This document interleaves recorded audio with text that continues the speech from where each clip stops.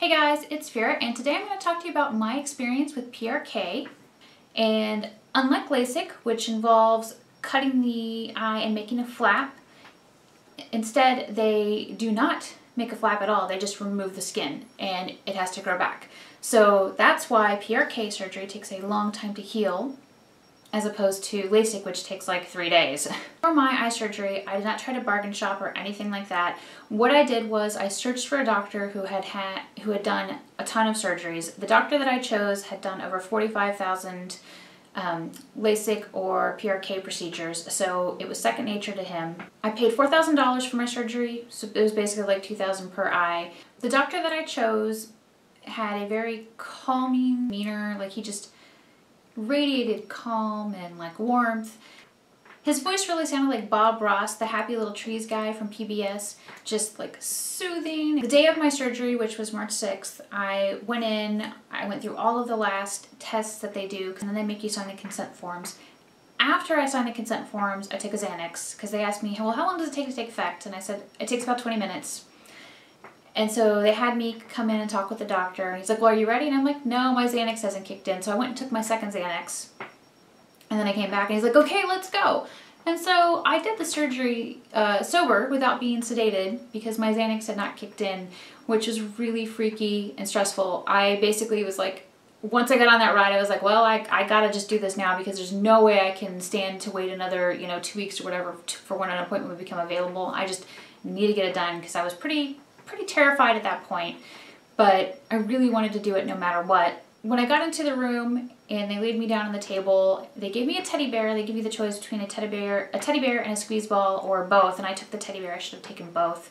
But they lay you down on the table and you're looking up, and they cover your left eye so they can start in the right eye. And they put like what looks like a lifesaver in your eye so that they can go ahead and use rubbing alcohol to take off the top layer of skin. And it doesn't hurt. Like, that didn't hurt at all. And then the next thing they do is put the spreader in your eye, which that hurt, especially because I was so nervous I couldn't relax into it. They tell you to try to relax into it, but I was like, trying not to hyperventilate. I was trying to do deep breathing. I was thinking of the litany against fear. I was just trying to stay calm because I was like, I'm sober doing this. I don't have Xanax. Like, it's not taking effect. Fuck. I was just completely panicked.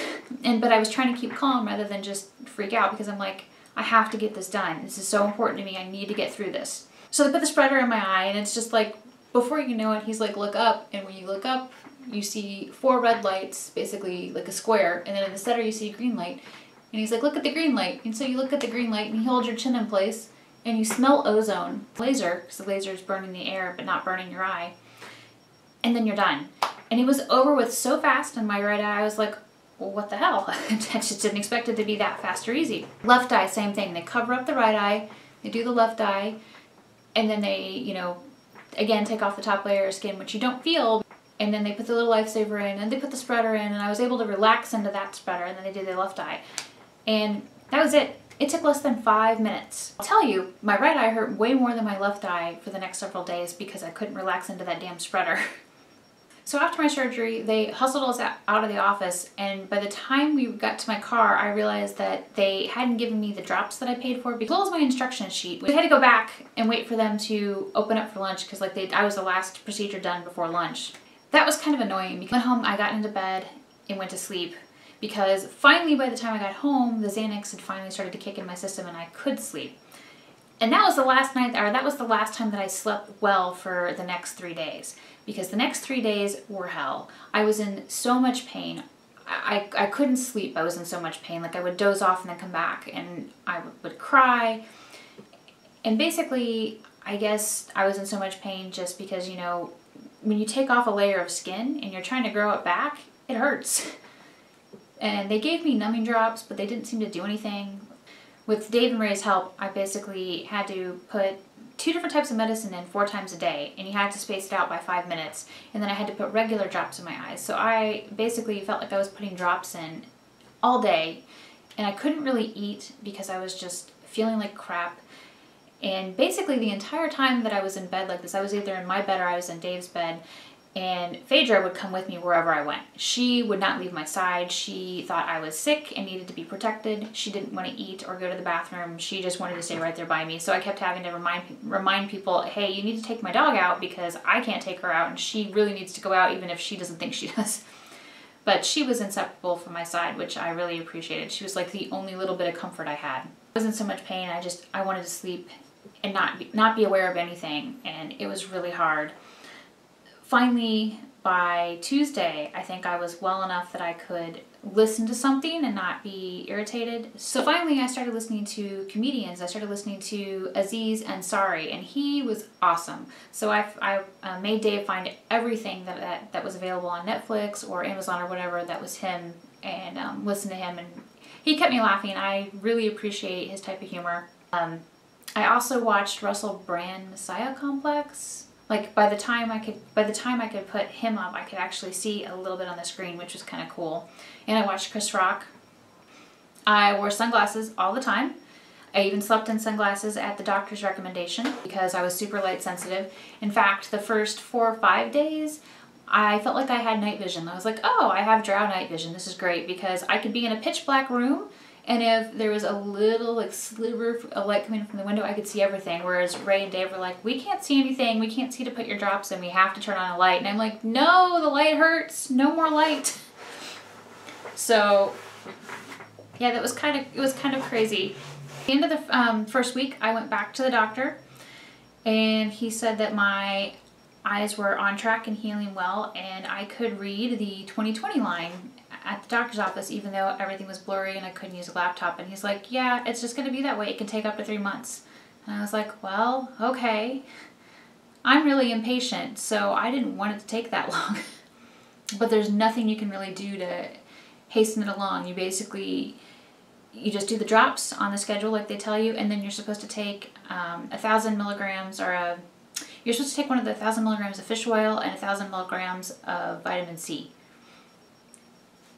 So I said, okay, so I've been taking those pills every day like they instructed because it's supposed to help with the healing process. On week 2, I kept trying to use my laptop, couldn't use my laptop, and I'm really grateful that I had a bunch of guest posts for my blog for both week 1 and week 2 because I couldn't do anything, and it just was killing me because I expected to be off for a week, and that was it.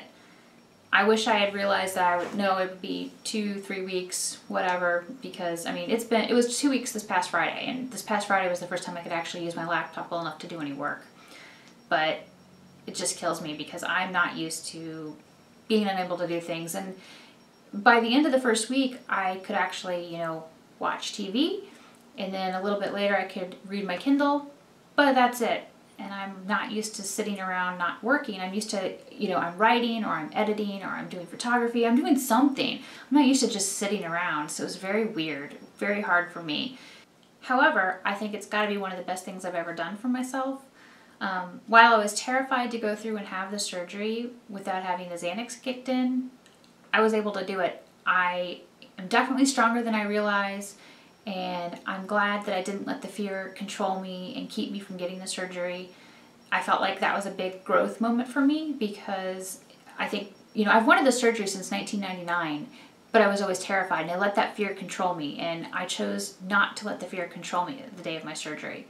So I'm kind of proud of myself for that because I didn't think I would be able to do it without drugs. I'm still in that whole healing process, which kind of sucks, but I'm getting by. I'm able to do a little more every day, and I'm so amazed at how awesome it is to wake up and be like, I can see the whole room. I can see my dog. I can see everything. I don't need my glasses. I'm not like fumbling around going, where are my glasses?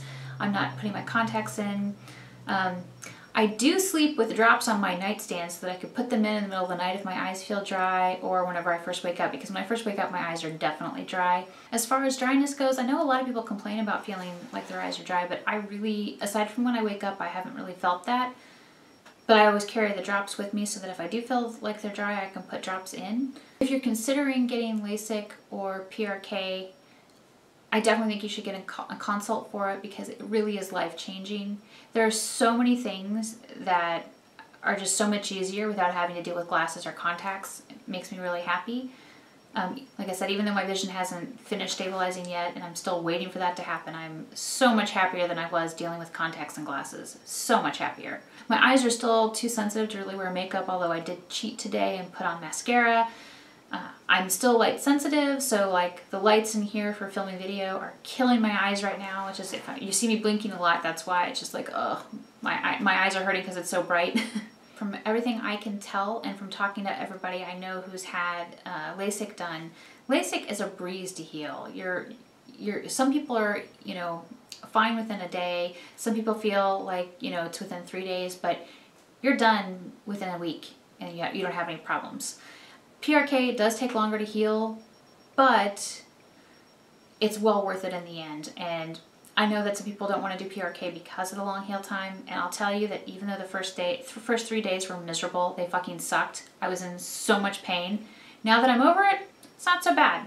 So I feel like it was worth it to get through to have the eyes that I have right now. Even if they never get better than what they are right now, and they will, I would be happy with it because I can actually see my laptop, see my phone. If you are blessed with good vision, you are so lucky. I hope you appreciate it.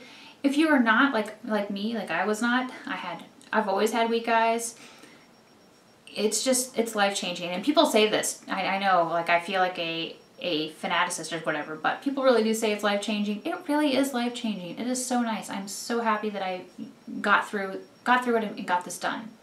Anyway, if you are thinking about PRK or LASIK, definitely go get a consult. If you're unsure of how to find a doctor, I would definitely look for a doctor who has a lot of experience. Like I said, I found a doctor who had done 45,000 procedures. I wanted somebody that this was second nature for him, and that's exactly what I got. I'm very, very happy with that. And even though it was scary and I was sober, I got through it. So anyway, let me know what you think about my PRK experience in the comments below. I look forward to hearing from you. Thanks so much for watching.